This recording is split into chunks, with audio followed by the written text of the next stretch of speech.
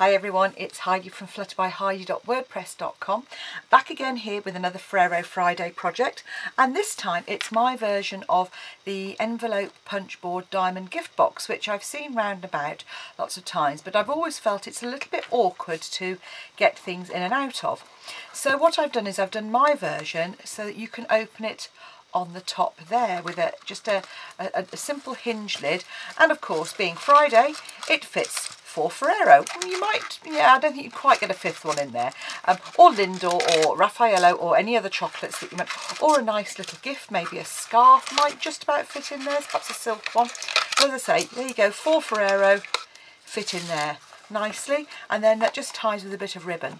And I am using some of the beautiful new Falling in Love designer series paper, which is a mixture of some very vanilla and Sahara sand, and coordinates with the lovely soft sky which I've got here. It also coordinates with Blushing Bride. So what you need to make the project today is 2 pieces of 5x5 cardstock. I've then cut a further piece using the largest of the stitched framelits, where you've got circles, ovals. Obviously, if you haven't got the stitched ones, then you could just cut yourself a square as well. But I do find that although normally I just cut squares, if you're going to make apertures, I find framelits are invaluable. So use the largest one for that, and you'll need the next size down as well in a moment, and then just cut the pieces of very vanilla and some more of the DSP.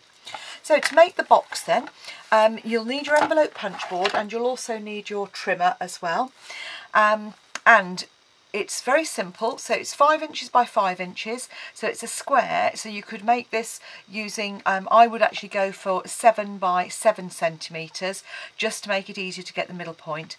And then I'm going to punch and score at 2.5, or if I was doing it in centimetres, I would punch and score at 3.5 centimetres. So, sorry, I'd punch and score at 7 centimetres, so I'd make it 14 centimetres. So I'm doing it in inches, 5 by 5, 2.5 by punch, and then score, and then you're going to repeat that on all 4 sides. So just line up and score on each one. And obviously you can either follow the line round, hopefully you can see that, but when you're doing a square, obviously you can just line it up on the 4 sides. So do the same on your second piece.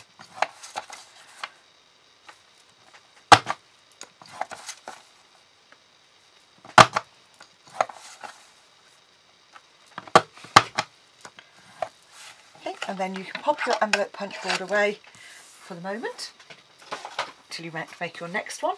And next you're going to need your trimmer. I will work out the measurements totally in centimetres for you, because I'll double check the measurements here, but if you're going to work in inches, you're going to score on all 4 sides on one piece at 3/8 of an inch. So you'll see that's just coming to the edge of that punch, like so. So you do that on one piece, and on the other piece, now that you've got your diagonals, you're actually going to trim those pieces off. Now you could leave them on and then join the tabs together, but I find that when you do that it makes it quite bulky and can make it a little bit awkward to do. So I found that this method worked best for me.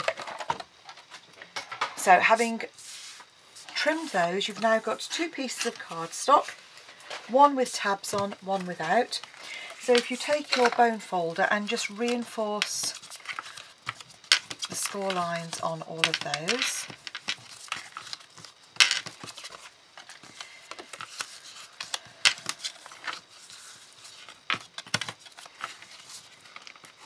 That includes these side ones as well. I'm going to do a little bit of trimming in a moment just to neaten up those corners and make it easy for us to fold.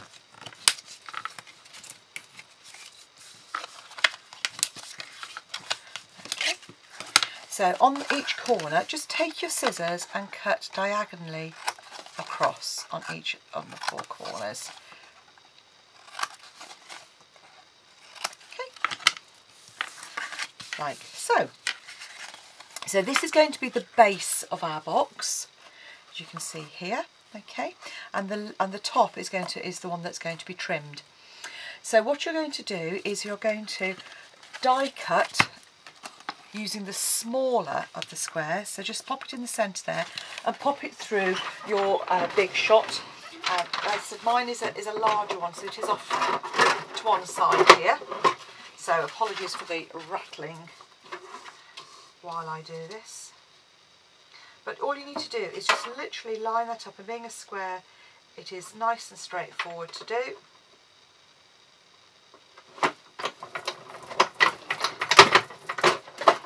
And keep your die cut out of the middle, because that's going to be used to line your lid. You'll see here. Okay. So that's your now going to be your lid.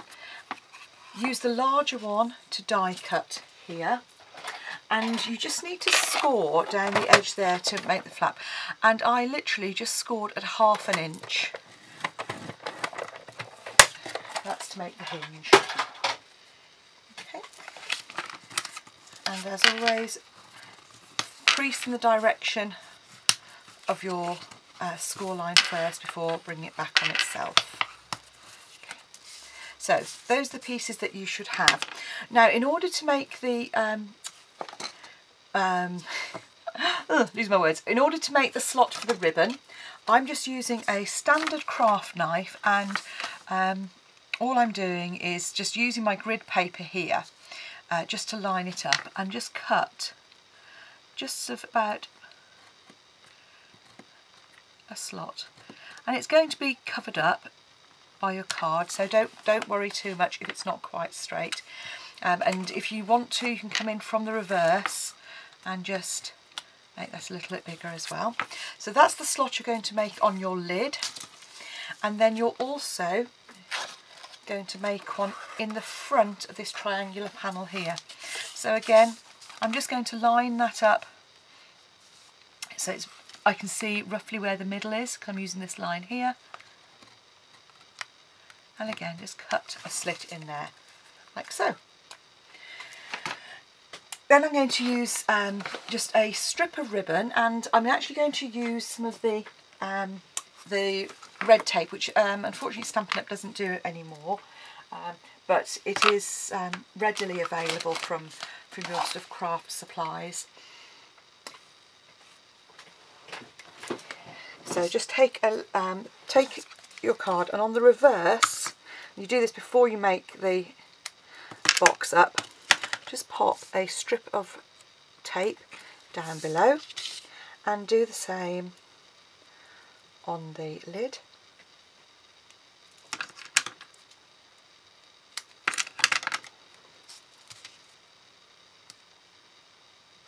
To the centre.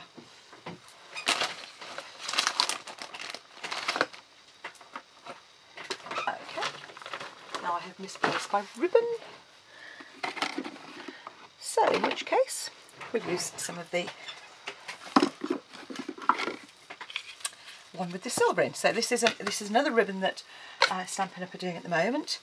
You just need around about 6 inches, 2 pieces about 6 inches long. You will trim it down. I always think with ribbon it's far better to have that bit more than you need and then be able to trim it away than be trying to fiddle around with when you haven't got enough. I don't know what I've done with that ribbon. It was here a minute ago, I know it was.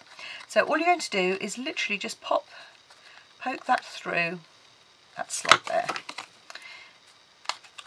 So I usually find pop the blade through to open the slot up, and then you should just be able to pop, as you can see, that through and pull it through there. So we do the same on here.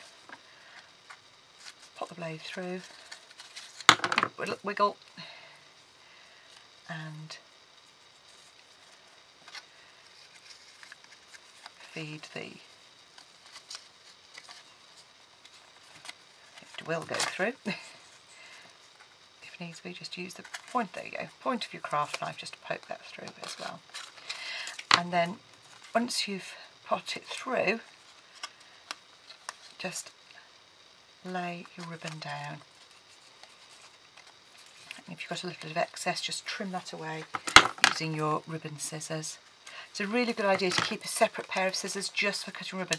Cutting card does blunt them over time, so it's really good to keep something just for doing that. So once you've done the lid, what I'm going to suggest is that you then adhere the centre panel that you cut out of your out of the centre of the top, just with some fuse.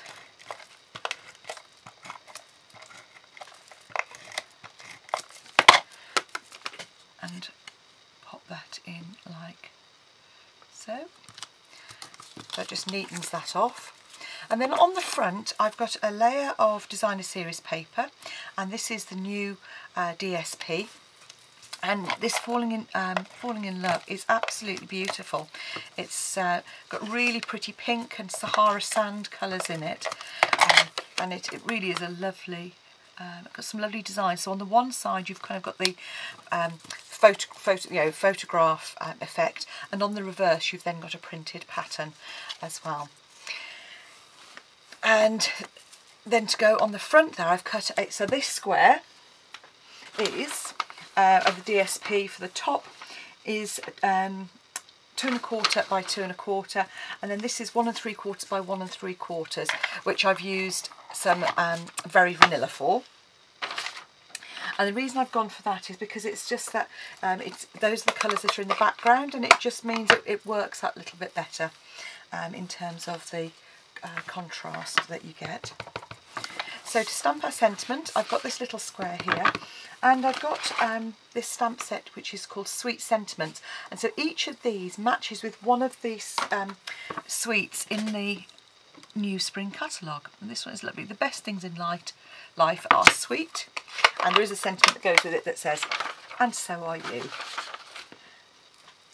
And then what I've done is I've just stamped and punched a Papillon Potpourri butterfly. On the other one I used the Blossom Builder punch, but I've just put in this butterfly instead, just to pick up the butterfly that we've got on the designer series paper. And I've left a slightly wider border so that you can actually see the DSP on the lid there. And while that glue is just setting, I'm going to put the DSP on the panels here while it's still flat. So what you need is a piece of DSP for the side, which is 2 3/4 by 2 3/4. And as I've shown you before, once you've cut that, if you lay it and hold it with the points lined up in your track without moving it, as I just have, cut in half diagonally, line up the point again, and do the same again. Then you'll have 4 triangles ready to go on whatever it is that you're decorating. And then all you need to do is just pop a bit of tape on the back of those. I've got my fuse to hand here, which I'm managing to stick everywhere. And this is much, much easier to do while the box is still unmade. So it's not impossible. So if you do accidentally, if you forget, and you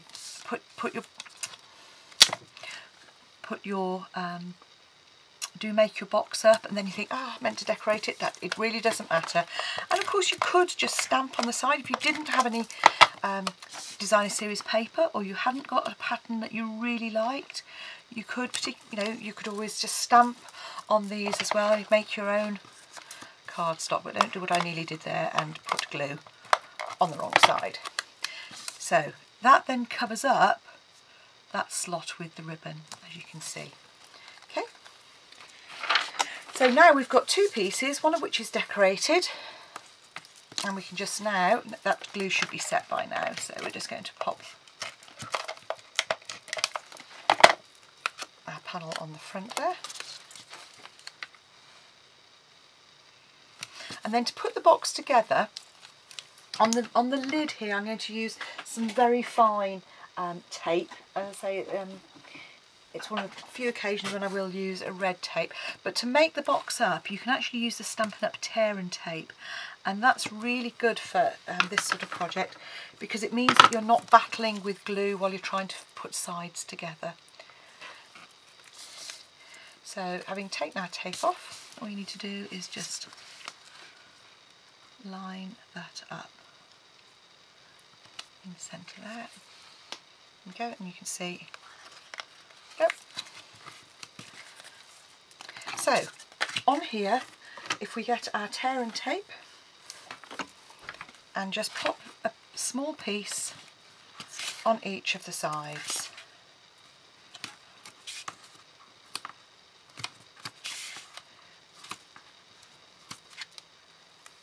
Don't stick it to your finger as I have just done, because otherwise you'll end up with no tape on your cardstock. I was filming in the daylight earlier, but then I was three-quarters of the way through one project, and the doorbell went for a delivery I was waiting for, and then a bit later on I was three-quarters through another one, and guess what? The doorbell went for the postman. And then just as I was going to film another project, my battery died on my camera because I'd left it running when I got interrupted. So, not the greatest day, but still, that's why the light is not perhaps as good as it might be. So take some tape off just a couple of those sides, and then what you're going to do is line up on here. Now what I found is the best way is to start it on one side so that it's fairly square. Then just work your way around on each of these four corners. The first one, if you can get that nice and square, it will really help. It won't help at all if you glue it in the wrong place.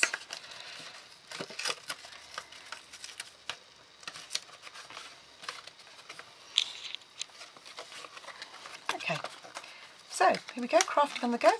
Never mind, fortunately I haven't stuck it down. That's a good, as I said, good thing about tear and tape is it is a little bit more forgiving. So, try again. Right, let's replace that piece of tape.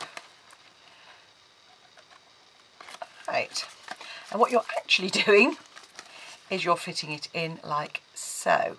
Okay, so when you line it up, you're lining the middle of this with the middle here. Okay, so you have a piece like so. That makes life easier. Right, then you come round and fold this piece in. Then just continue round, lining up each of those corners. Once you've got the first one, just give it a squeeze. Then the next one, a squeeze, and keep coming round. And then as you get further round, you can then take the tape off.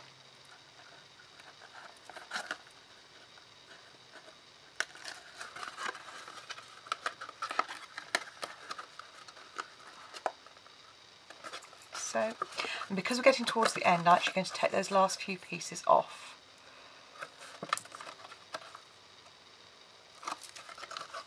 Because you don't want to be fiddling on that very last one where it's all stuck in.